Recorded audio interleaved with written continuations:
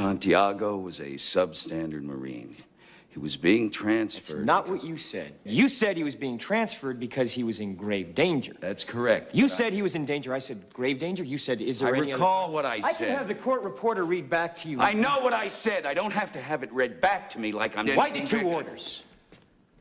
Colonel? Sometimes men take matters into their own hands. No, sir. You made it clear just a moment ago that your men never take matters in their own hands. Your men follow orders or people die. So Santiago shouldn't have been in any danger at all, should he have, Colonel? You snotty little bastard. Your Honor, I'd like to ask for a recess. I'd like an answer to the question, Judge. The court will wait for an answer. If Lieutenant Kendrick gave an order that Santiago wasn't to be touched, then why did he have to be transferred? Colonel? Lieutenant Kendrick ordered the code red, didn't he? Because that's what you told Lieutenant Kendrick to do. Object! And when it went bad, you cut these guys loose! Your Honor! You had Marcus inside a phony transfer. Your Honor! You doctored the logbook. Damn it, Captain! You coerced the doctor. Consider yourself in contempt. Colonel Jessup, did you order the code red? You don't have to answer that question. I'll answer the question. You want answers? I think I'm entitled to. You want answers? I want the truth! You can't handle the truth! Son, we live in a world that has walls, and those walls have to be guarded by men with guns. Who's gonna do it? You? You, Lieutenant Weinberg? I have a greater responsibility than you can possibly fathom. You weep for Santiago and you curse the Marines. You have that luxury.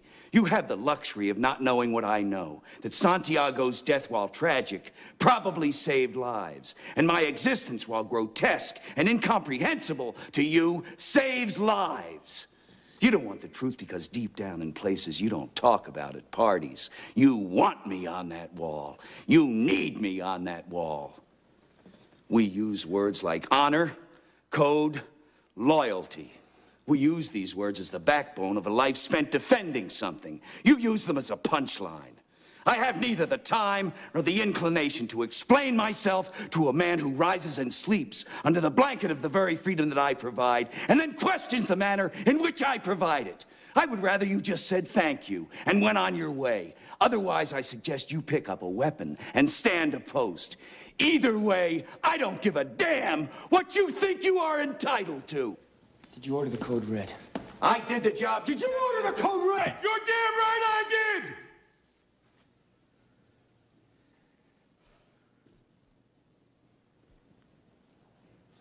Please, the court, I suggest the members be dismissed so that we can move to an immediate Article 39A session. The witness has rights. Captain Ross.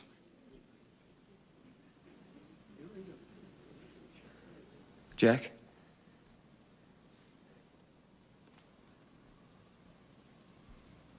The members of the court will retire to an anteroom until further instructed. All rise. What the hell is this? Colonel, what's going on? I did my job. I do it again. I'm gonna get on a plane and go on back to my base. You're not going anywhere, Colonel.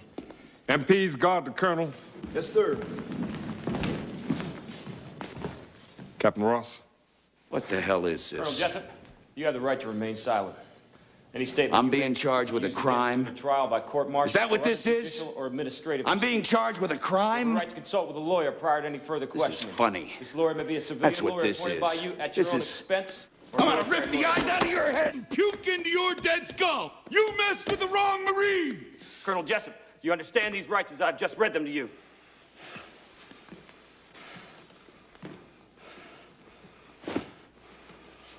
You friggin' people. You have no idea how to defend a nation. All you did was weaken a country today, Caffey. That's all you did. You put people's lives in danger. Sweet dreams, son. Don't call me son. I'm a lawyer and an officer in the United States Navy. And you're under arrest, you son of a...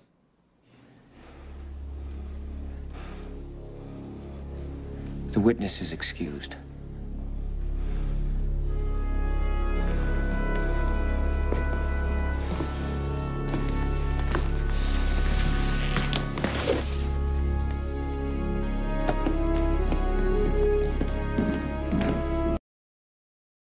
I'm sorry, but I don't want to be an emperor. That's not my business. I don't want to rule or conquer anyone. I should like to help everyone if possible. Jew, Gentile, black man, white. We all want to help one another. Human beings are like that. We want to live by each other's happiness, not by each other's misery. We don't want to hate and despise one another. In this world, there's room for everyone, and the good earth is rich and can provide for everyone. The way of life can be free and beautiful, but we have lost the way. Greed has poisoned men's souls, has barricaded the world with hate, has goose-stepped us into misery and bloodshed. We have developed speed, but we have shut ourselves in. Machinery that gives abundance has left us in want. Our knowledge has made us cynical, our cleverness hard and unkind. We think too much and feel too little. More than machinery, we need humanity. More than cleverness, we need kindness and gentleness. Without these qualities, life will be violent, and all will be lost. The aeroplane and the radio have brought us closer together. The very nature of these inventions cries out for the goodness in men, cries out for universal brotherhood, for the unity of us all. Even now, my voice is reaching millions throughout the world. Millions of despairing men, women, and children, victims of a system that makes men torture and imprison innocent people. To those who can hear me, I say, do not despair. The misery that is now upon us is but the passing of greed, the bitterness of men who fear the way of human progress. The hate of men will pass, and dictators die, and the power they took from the people will return to the people. And so long as men die, liberty will never perish. Soldiers, don't give yourselves to brutes. Men who despise you, enslave you, who regiment your lives, tell you what to do, what to think, and what to feel, who drill you, diet you, treat you like cattle, use you as cannon fodder. Don't give yourselves to these unnatural men with machine minds and machine hearts. You are not machines, you are not cattle, you are men. You have the love of humanity in your hearts. You don't hate, only the unloved hate, the unloved and the unnatural. Soldiers, don't fight for slavery, fight for liberty.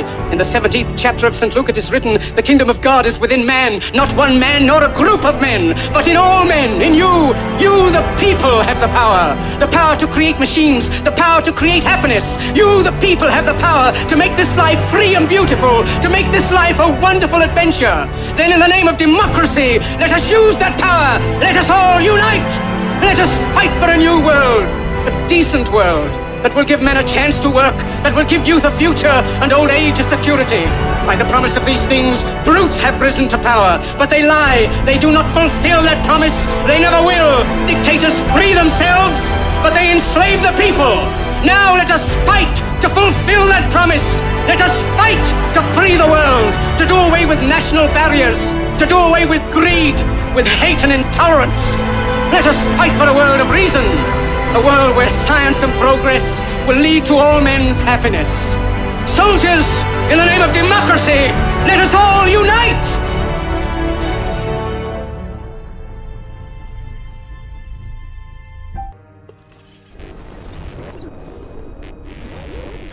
Good evening, London. Allow me first to apologize for this emergency channel. I do, like many of you, appreciate the comforts of the everyday routine, the security of the familiar, the tranquility of repetition. Bloody hell. I enjoy them as much as any bloke.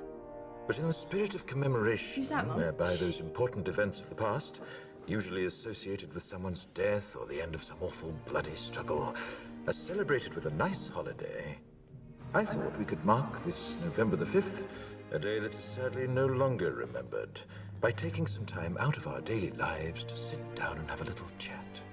There are, of course, those who do not want us to speak. Let me think. I suspect even now, orders are being shouted into telephones, and men with guns will soon be on their way. It's Chancellor Sutler. Damn it. Why? Because while the truncheon may be used in lieu of conversation, words will always retain their power. Words offer the means to meaning, and for those who will listen, the enunciation of truth. And the truth is, there is something terribly wrong with this country, isn't there? You designed it, sir. You wanted it foolproof. You told me every television in London. Cruelty and injustice, intolerance and oppression. And where once you had the freedom to object, to think and speak as you saw fit, you now have censors and systems of surveillance coercing your conformity and soliciting your submission. We need cameras. How did this happen? Who's to blame? Well, certainly there are those who are more responsible than others, and they will be held accountable. But again, truth be told, if you're looking for the guilty, you need only look into a mirror. I know why you did it. I know you were afraid. Who wouldn't be? War, terror, disease. There were a myriad of problems which conspired to corrupt your reason and rob you of your common sense. Fear got the best of you, and in your panic you turned to the now High Chancellor Adam Sutler. He promised you order, he promised you peace, and all he demanded in return was your silent, obedient consent. Inspector, you're almost through. Last night, I sought to end that silence. Last night, I destroyed the Old Bailey to remind this country of what it has forgotten. More than 400 years ago, a great citizen wished to embed the 5th of November forever in our memory. His hope was to remind the world that fairness, justice, and freedom are more than words. They are perspectives. So if you've seen nothing, if the crimes of this government remain unknown to you, then I would suggest that you allow the 5th of November to pass unmarked. But if you see what I see, if you feel as I feel, and if you would seek as I seek, then I ask you to stand beside me 1 year from tonight, outside the gates of Parliament, and together we shall give them a 5th of November that shall never, ever be forgotten. How many of you know the 16 words in President Bush's State of the Union address that led us to war? How many know my wife's name? Now, how can you know one and not the other? When did the question move from why are we going to war to who is this man's wife? I asked the first question, but somebody else asked the second, and it worked. Because none of us know the truth. The offense that was committed was not committed against me. It was not committed against my wife. It was committed against you, all of you. So if that makes you angry or feel misrepresented, do something about it. When Benjamin Franklin left Independence Hall just after the second drafting, he was approached by a woman on the street. The woman said, "Mr. Franklin, what manner of government have you bequeathed us?" And Franklin said, "A republic, madam, if you can keep it. The responsibility of a country is not in the hands of a privileged few.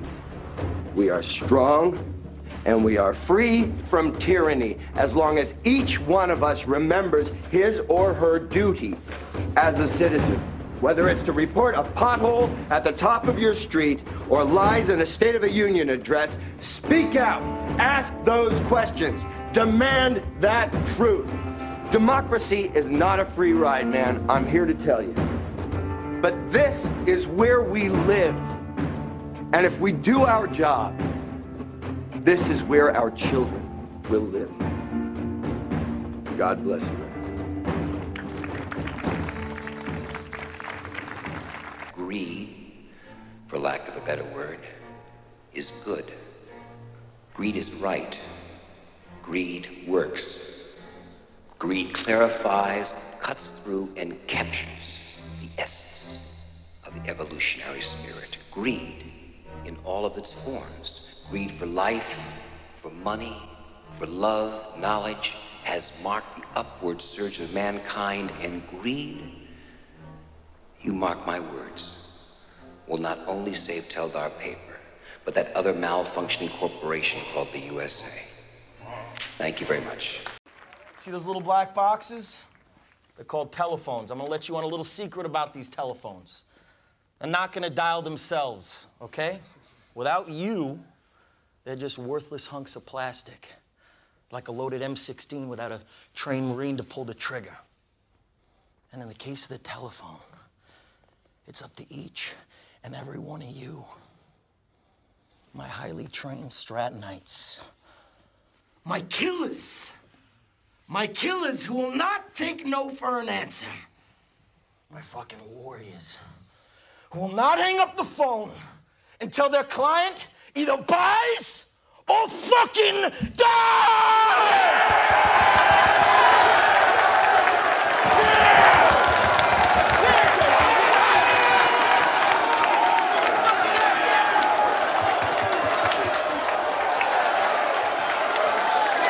tell you something. There is no nobility in poverty. I have been a rich man and I have been a poor man, and I choose rich every fucking time. Because at least as a rich man, when I have to face my problems, I show up in the back of a limo wearing a $2,000 suit and a $40,000 gold fucking watch. Hey, boys, duke it out. Hit him. Hit the fuck off of me.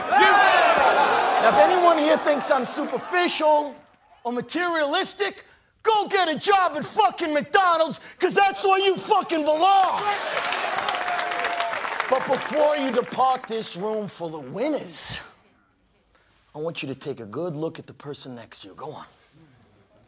Because sometime in the not-so-distant future, you're going to be pulling up to a red light and you beat up old fucking Pinot, and that person's going to be pulling up right alongside you in their brand new Porsche with their beautiful wife by their side who's got big voluptuous tits. And who are you going to be sitting next to? Some disgusting wildebeest with 3 days of razor stubble and a sleeveless muumuu crammed in next to you in a carload full of groceries from the fucking Price Club. That's who you're going to be sitting next to. So you listen to me and you listen well. Are you behind on your credit card bills? Good. Pick up the phone and start dialing. Is your landlord ready to evict you? Good. Pick up the phone and start dialing. Does your girlfriend think you're a fucking worthless loser? Good.